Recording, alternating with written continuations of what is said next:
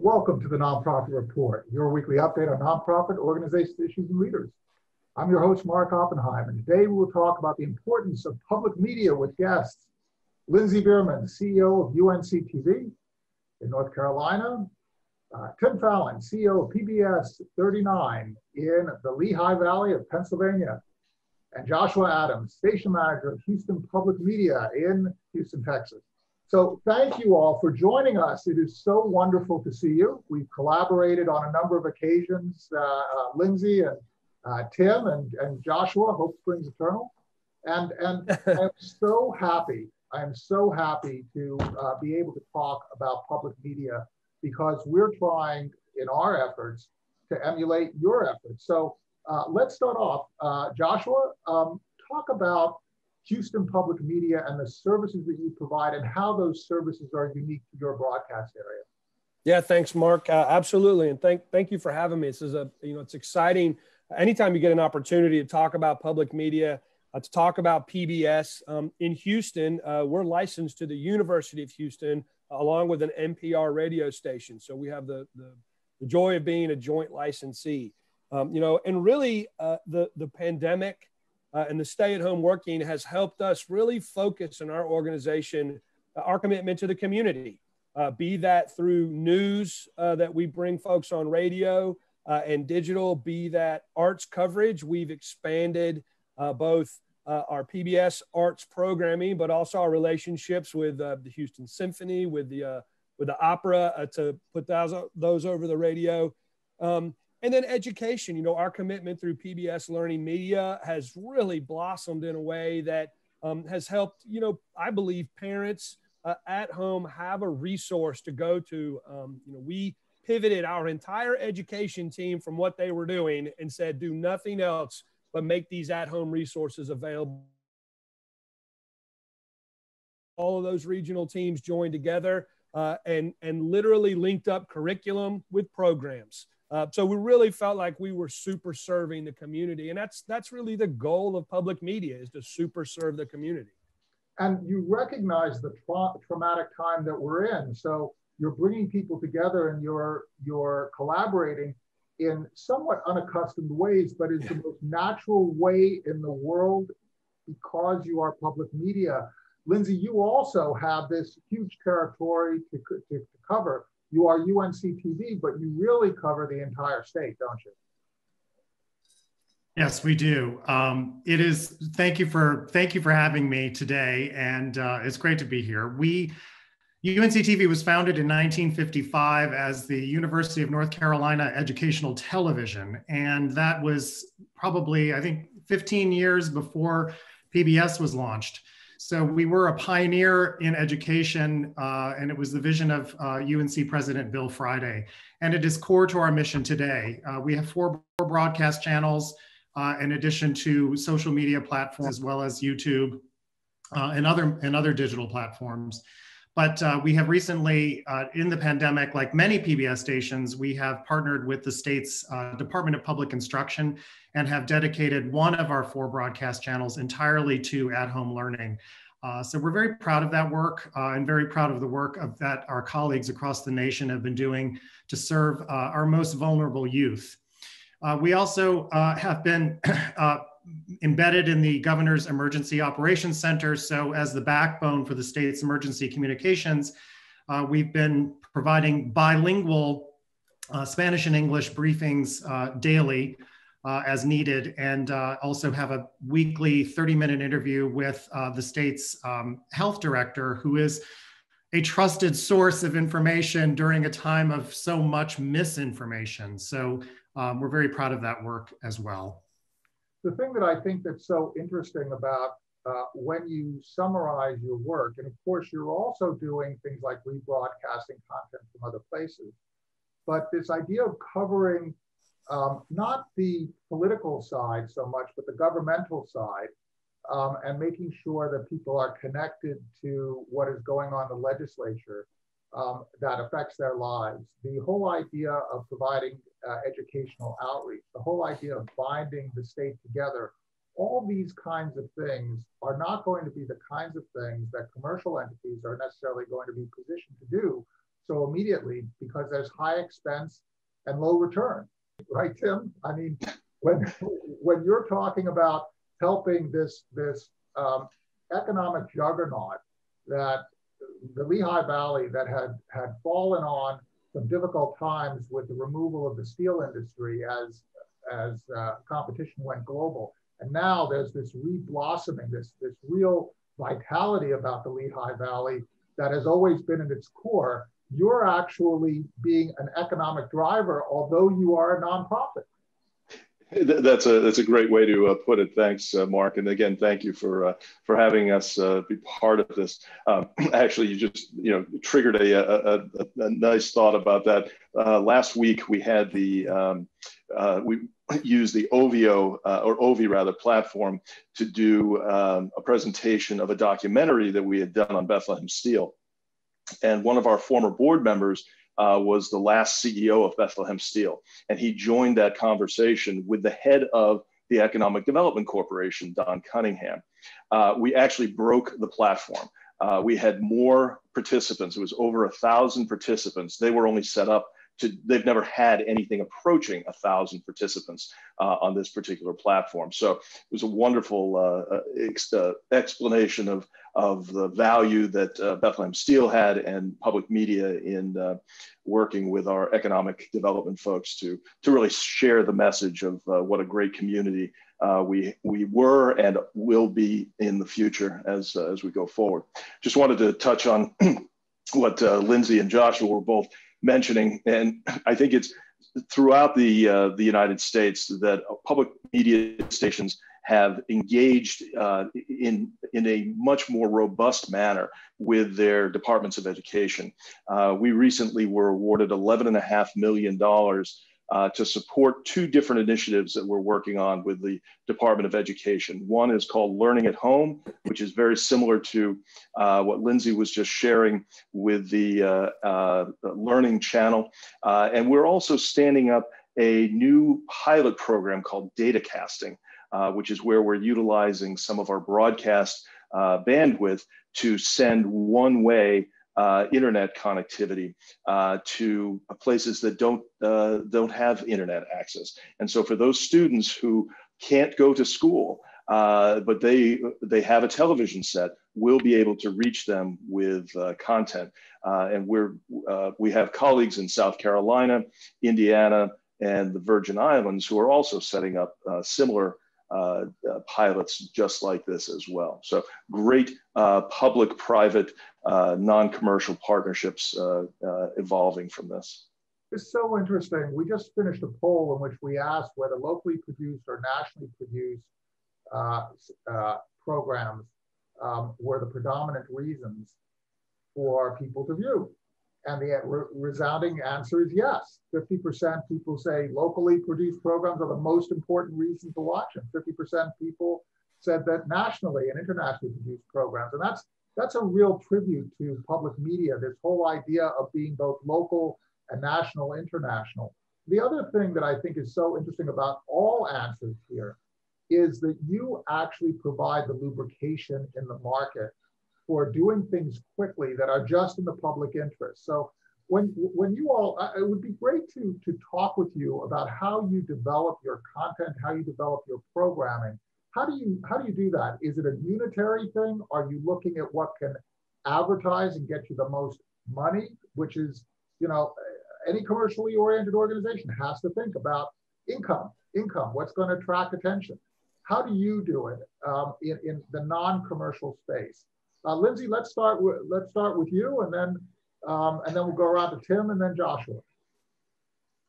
So in an ideal world, I would have a $200 million endowment to fund content production. That would be wonderful. So if anybody out there wants to provide that, call me. Content production funding is enormously challenging, particularly when given all of the economic uncertainties. It has been difficult to find. That said, we recently launched a new program and have become we're very excited about PBS Terra Channel. And UNC-TV has a program called Overview on the Terra Channel. And that was a combination of private support, some funding from CPB and other sources, but primarily private support to develop and launch this program, which highlights environmental issues across the United States through drone cinematography primarily. So the first episode that launched was about how the Blue Ridge almost lost their blue. And it was, I learned, like I do from everything on PBS, I learned something that I didn't know. And it was about how air pollution coming from surrounding states was really creating a serious health hazard and impacting the air quality in the Blue Ridge Mountains of North Carolina, and changing them from blue to this white haze, all of which has been corrected. And but we'll be doing more programming like that. Similarly, with local programming, we get significant funding from Visit NC because they recognize and have acknowledged many times that our program, North Carolina Weekend, drives tourism across the state. So we've heard that anecdotally over and over again. And if you think about a program, we were the presenting station for a very highly rated program, A Chef's Life, and along with South Carolina, and then Somewhere South. And Kinston, North Carolina is now on the national culinary map as a result of that program, A Chef's Life. And that is directly related to the power of local television. So we're actually coming into these local environments. If I have never visited North Carolina, I can have access to North Carolina culture. If I have never visited Lehigh Valley, I can have access to what is going on in Lehigh Valley, can't I, Tim? Absolutely. And a quick shout out to Lindsay there. Having been to that restaurant in Kinston, North Carolina, it's worth the trip. As Michael Jordan, right? Kinston, North Carolina. Very close. Yes, indeed. Yes, indeed. But yes, this is how we bring our communities to the rest of the world. So whether we have the good fortune to be the national presenting station for a show called Articulate, and it is very generously funded by the Neubauer Family Foundation. So that is a traditional method of funding a rather expensive and very valuable program. And we also get to tag that with things that relate to the Lehigh Valley. And actually, we're encouraging Discover Lehigh Valley to be engaged with that show as an opportunity to showcase just what we have to bring to the rest of the world. Given that we now live in our dining rooms from a work standpoint, we need to live vicariously through the opportunities that public media presents, whether it's Rick Steves' great travel programs or the wonderful locally produced programs that each of our stations do. We actually last year did over 500 hours of locally produced programming. So our community supports it, and therefore we're able to fund it to have that quantity and quality of local programming. And Joshua, Houston is one of the most diverse cities in the world, and certainly in the United States. You also have this enormous geographic area.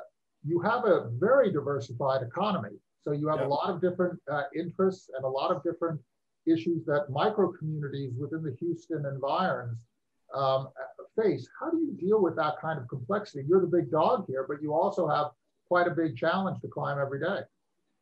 Yeah, you can I think look at it as a challenge, and frequently it is, but it is mostly an opportunity because with that diverse, just the myriad of diverse communities and their geographic diversity, their socioeconomic diversity.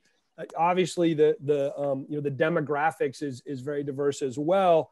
But the great thing about Houston is that everybody wants to know what's going on in Houston. So maybe you're telling the story of something that's happening in the energy market. Everyone cares. Maybe you're telling a story about something that's happening, with food and culture. Well, everybody cares. Maybe you're talking about transportation or education. Everybody cares. And so it it broadens or expands the table that of what you can bring forward to be a part of your local content, be that through television, through radio, through the digital offerings. You know, you sort of set this part of the conversation up asking about how do you program for that? You know, at our organization, you know, one of the things that we always say, and you can hopefully ask anybody in my organization in programming and they'll give you the same answer.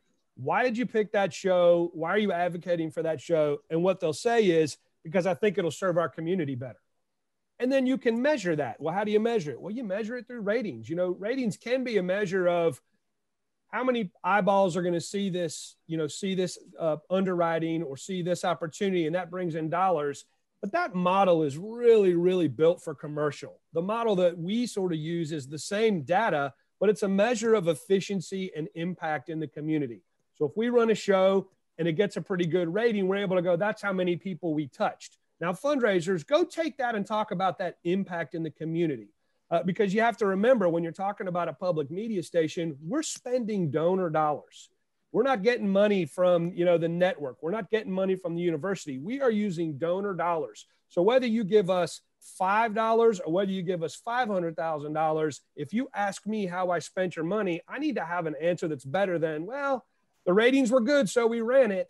You know, and I just see that as a duty of being a steward of those donor dollars in the community. And we really try to push that onto everybody that impacts programming. And that can be our own internal folks who are producing and developing shows. It can be the vendors with whom we work to bring us content, or it could be the programmers with whom we work that help us pick and select, well, you know, this one got a great rating, but this one seems like a better fit. Okay, what's really at stake here with, you know, a half a rating point here or there? Let's pick the one that helps really super serve the community, because that's a better message to take out, you know, with your marketing folks, with your donor folks, your fundraising folks. How do you all maintain balance so that you end up with, and Joshua, if you can jump in first in this one, how do you maintain balance when you're trying to ensure that you are addressing the various needs?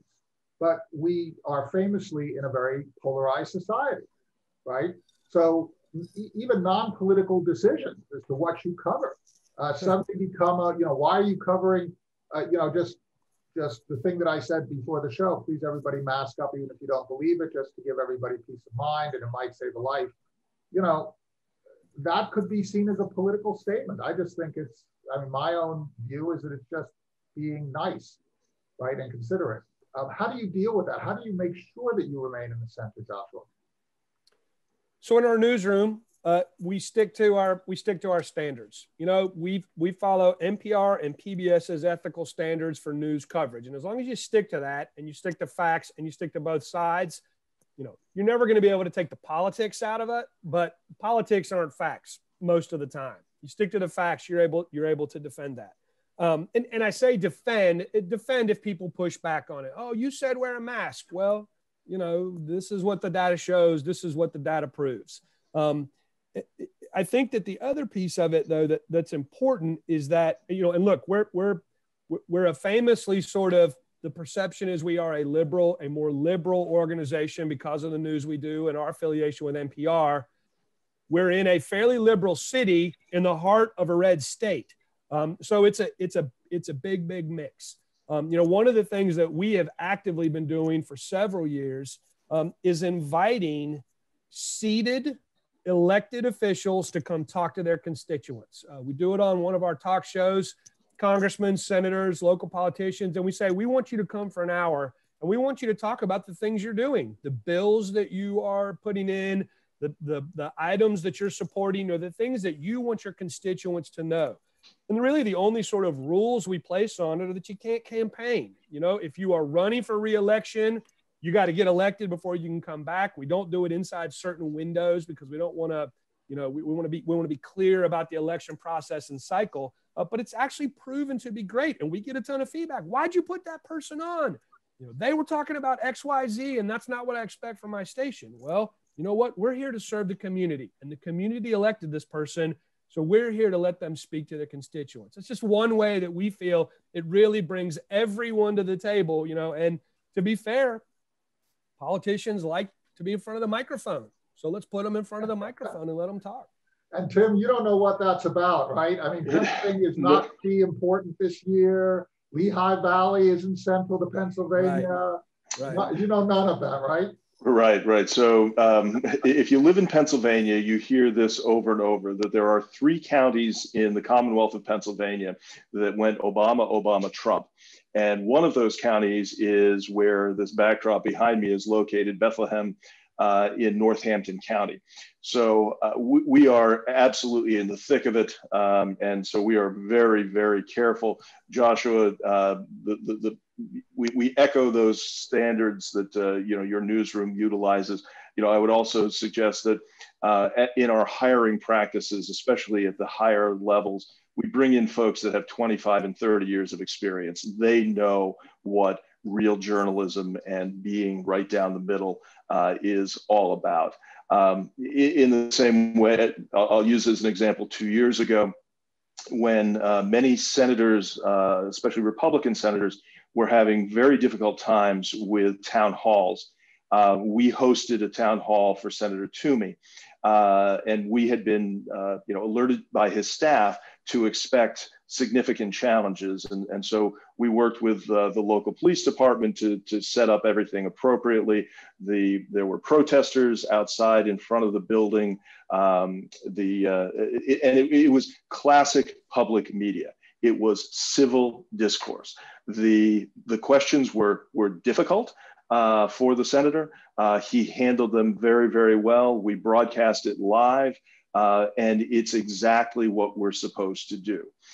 So yes, we are actively engaged. We don't get a whole lot of pushback because we're also relatively nascent. It's 2 years since we launched our Reporter Corps, but we are so concerned with the lack of objective journalism in our greater community as the newspapers are shutting down, that we felt it was so important that we launch our own news organization, first for television.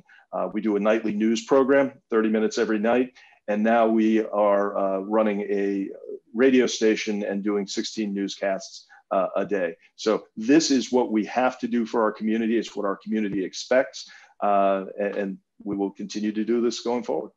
And it's so important, right? This idea here that everything has to be polarized, we don't need to buy into it. We can say that if we're going to be journalists or we're going to be public media professionals, no matter what our private and individual political beliefs might be, our highest ideal is to give a fair exposure of information, of respecting all these differences and making sure that we're serving it. So, Lindsay, in your state, you have no election stuff going on. I know it's not North Carolina is not perennially in the news as much as Pennsylvania, but you also have to ensure that these different views are given the kind of exposure that are required, always with a fealty to truth and forthrightness, right? Absolutely. I strongly believe in what the late, great Gwen Ifill said about PBS, that it is our responsibility to bring light, not heat, to the issues of greatest concern. And in our case, the issues of greatest concern to North Carolinians. And I do believe we have a moral obligation to be a unifying force in a deeply divided state. So we do have public affairs programming and political opinion programming that I will get, let's call it, I will get feedback from both ends of the political spectrum, which I think is a good thing. Yeah. And I do, because that means that we're representing both ends of the political spectrum, and our support comes from both ends of the political spectrum. So we do have an obligation to represent all points of view and to reflect the values and the commitments of the state of North Carolina and of North Carolinians. We've had, I think, I can't remember how many interviews we've conducted so far, but we have 30-minute interviews with candidates from both parties up and down the ballot here, and then we're hosting the gubernatorial debate in October. Again, We've had interviews with people like John Bolton and our senators, and none of it has been sensationalist. We don't have people shouting at each other. We don't have people denigrating each other. It's very civil discourse, and we get consistently positive feedback about transcending the vitriol that is so common to our political discourse right now. I think it comes down to, is it more important to win a particular point or a particular perspective, or is it more important to do what's required to strengthen America that serves all people? And there are going to be different views. So if you're going to be in the latter camp, right, Tim, you kind of have to figure out what those views are, what those perspectives are, what those interests are. We just did a poll, and the poll was really on where people thought that public media had its most distinctive contribution. 80% of people, roughly evenly split, felt that arts and entertainment on the one hand, but also education on the other. And then there were some people who were interested in news and politics and so on. But this idea of serving different interests, different educational interests, different arts interests, but also different interests across the state is so much of a guiding light. And I would make the argument that news and information falls under our educational mission. To your point, we provide the entire story so that you can make your intellectual decision based on having all of the facts, as opposed to presenting the quote unquote winning perspective. That is not what public media does, nor should it ever, and nor does it. And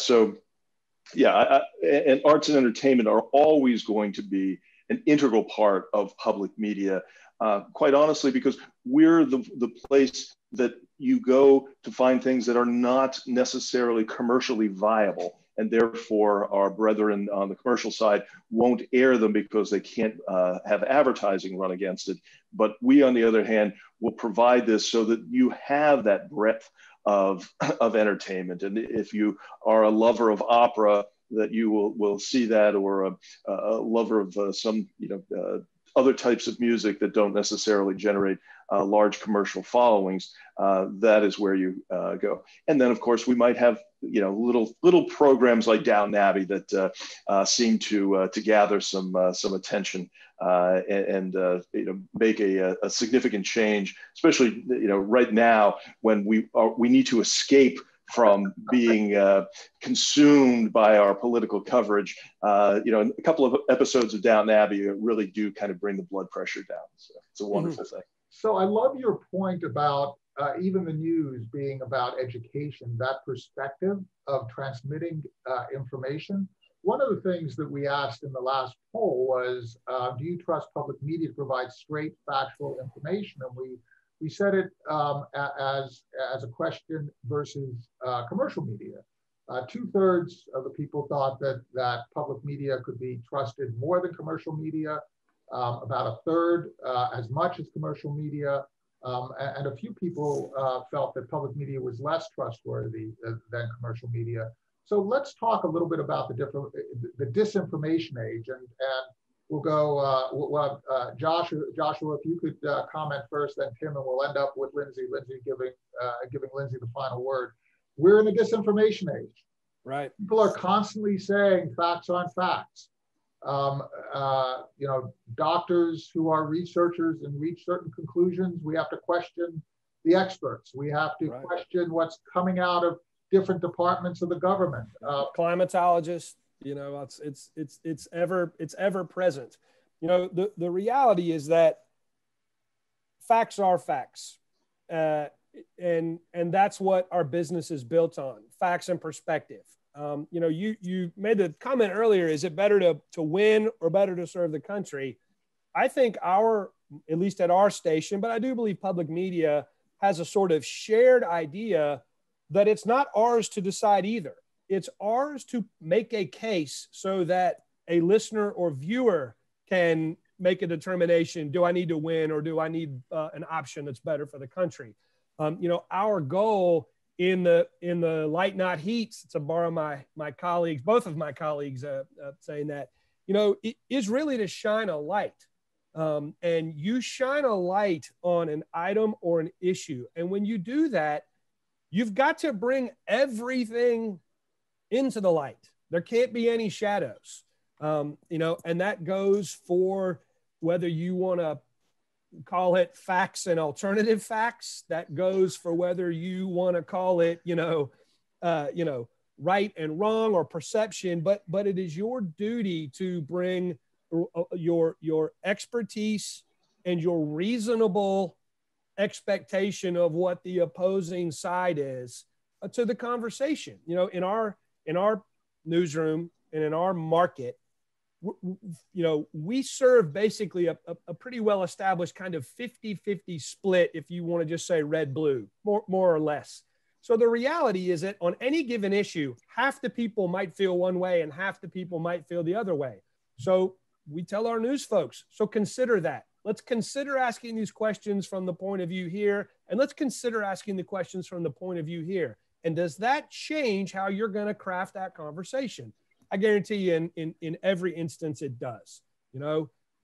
Use the Fox mentality and use the, whoever on this side, CNBC or MSNBC mentality. And let's find that middle ground that brings the most people in to understand both sides of the conversation.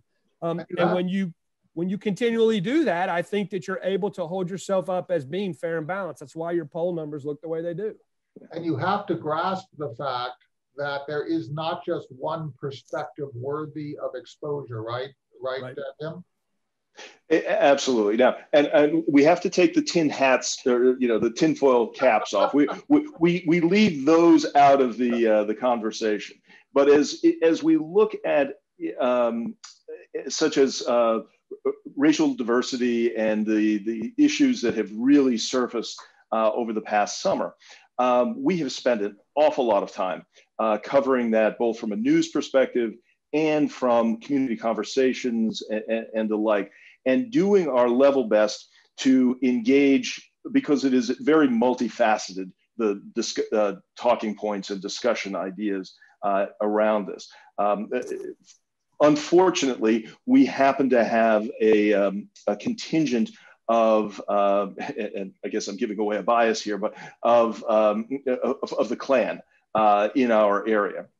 And so there are some significant challenges as we go through these discussions. But we have, and it was a question asked a bit earlier, we have enhanced our programming around this topic so that we could be as inclusive of as many viewpoints as we possibly could, going so far as a new weekly program called Courageous Conversations to engage multiple constituencies around that.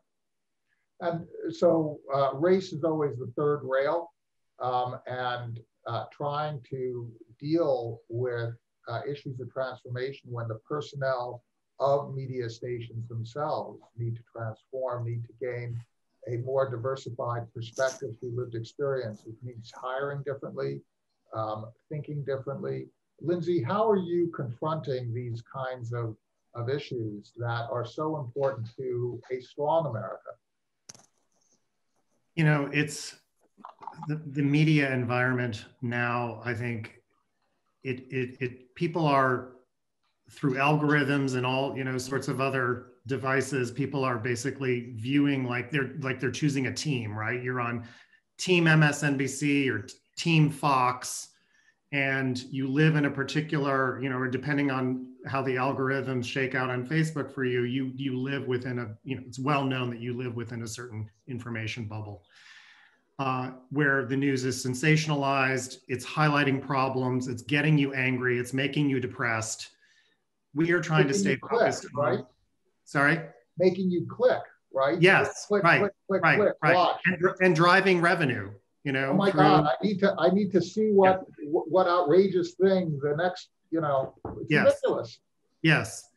And it's not providing any solutions. So as we evolve and continue to develop our public affairs strategy, we are focused on programming that highlights solutions across the state. So it may be looking at a problem that a particular community is facing in rural North Carolina and talking to an individual or an organization that is doing something to solve that problem or address that issue that would be scalable across the state and across the nation.